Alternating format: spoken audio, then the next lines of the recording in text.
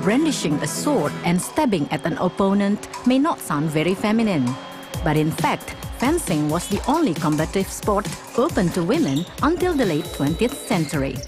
It could be because there are no punches, kicks, or body contact involved. So fencing is like what coach says, is a lot like chess. You make a move, you draw your opponent out, you have to outsmart your opponent. So it's a sport that you can do till you're quite old because it's a lot of dependent on experience. A sport that's been part of Nancy's life for the last 8 years. She's managed to master the 3 different weapons of fencing. She won 2 silvers and 1 bronze at the Nationals last year. She also took home 1 bronze from the Commonwealth Fencing Championships. Doing 3 different weapons at National is quite difficult because there are different timings and different positions where you actually hold your swords and when you execute a shot.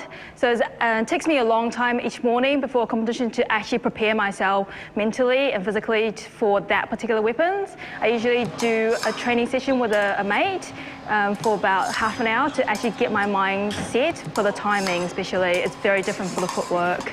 So fencing is a lot of foot movement, footwork, and it's a lot tiring on your feet, especially your quads. So we all get chubby quads, which we hide underneath our breeches. Nancy's been training in 3 different clubs, but it all started here at Auckland University. She was president of the New Zealand University Fencing Council for 4 consecutive terms. So I basically came to Auckland University back in 2003 and I was looking for a sport that was not on offer when I was in college in Orewa. And I had a choice between fencing and handball, and I felt I was too short for handball, so I chose fencing and immediately fell in love with it, and that's why I'm still doing it now. Yeah, Nancy's got really good footwork, and it's the basis of all fencing is movement and balance and poise and precision. So that's transferable into all 3. So that just goes to show that her grounding skills, etc., and the commitment she's put into, and that's the hard work you have to do. That's not the fun stuff, playing with swords. Hard work, doing lots of line work, lots of leg exercises, working out in the gym, and that's really come to fruition. When she's not eyeing targets with a sword, Nancy has her eyes on scientific research. This 26-year-old PhD student is completing her thesis on cataracts.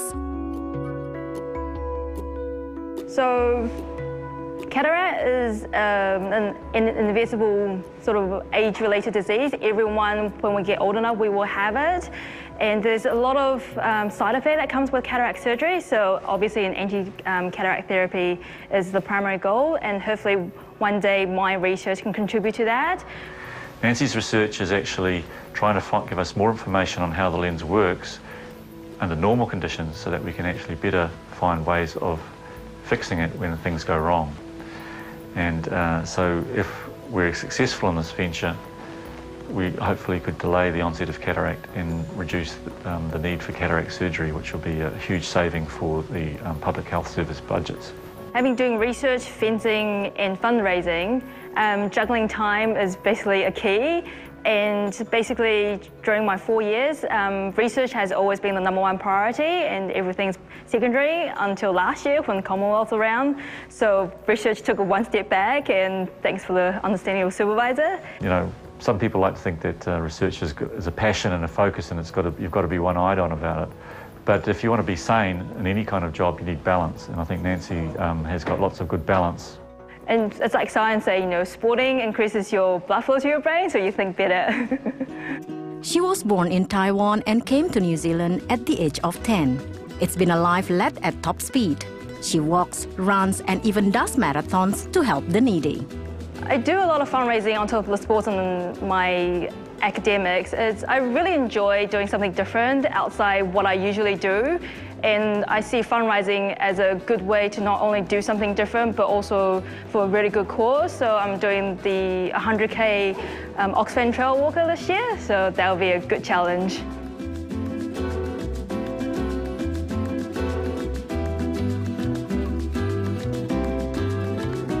Oh, she's one of these bundles of energy. So it's great, always committed, as you want in any sports athlete.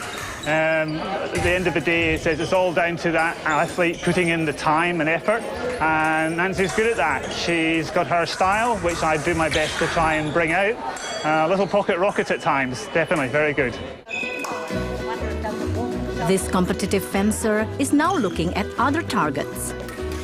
My goal in fencing is to maintain the level, and then hopefully starting to gain more experience in coaching. I would like to, eventually do a senior coaching. I'm only starting in the beginners, and after I finish my PhD, see how much time I have got left. Maybe aim for that, that spot in the Olympic squad.